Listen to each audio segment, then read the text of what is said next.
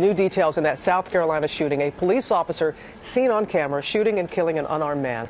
Officer Michael Slager, now charged with murder, fired from the force. ABC's Steve Osunsami is in North Charleston this morning. And we want to warn you again that some of the video you're about to see may be disturbing to some viewers. Good morning, Steve. Good morning, Robin. That officer remains jailed here, and today authorities may release dash cam video from his squad car that might show more of what led to this shooting. In response to all of this, authorities here are ordering body cameras for every single police officer in this city. Shots fired. Subject, get down. You grab my taser. This morning, new details about the police officer in this disturbing video.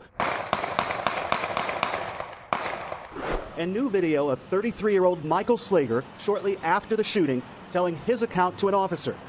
The North Charleston policeman and former Coast Guard member charged with murdering Walter Scott has been fired. We are doing our best here, not only as a city, but as a police department.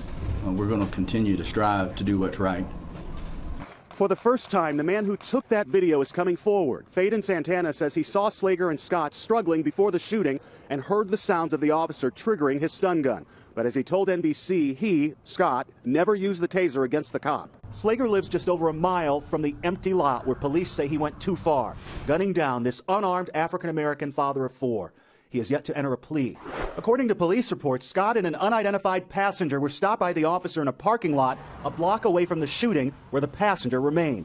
The officer has a family too. His wife is 8 months pregnant, and his two stepchildren are 11 and 13 years old. Neighbors say they were a quiet, everyday family. He was into his job. He said he wanted to go federal, and that was his next step.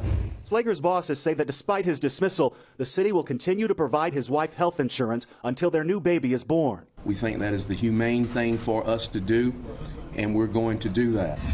Protesters are in the streets and at City Hall demanding more answers from the chief of police. You're the mayor. We want to talk to the chief of police. But with state authorities running the investigation, local police could say very little.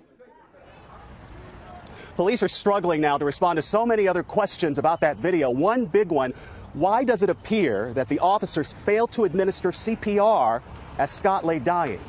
Robin? Yes, there still are many, many questions. Thank you, Steve.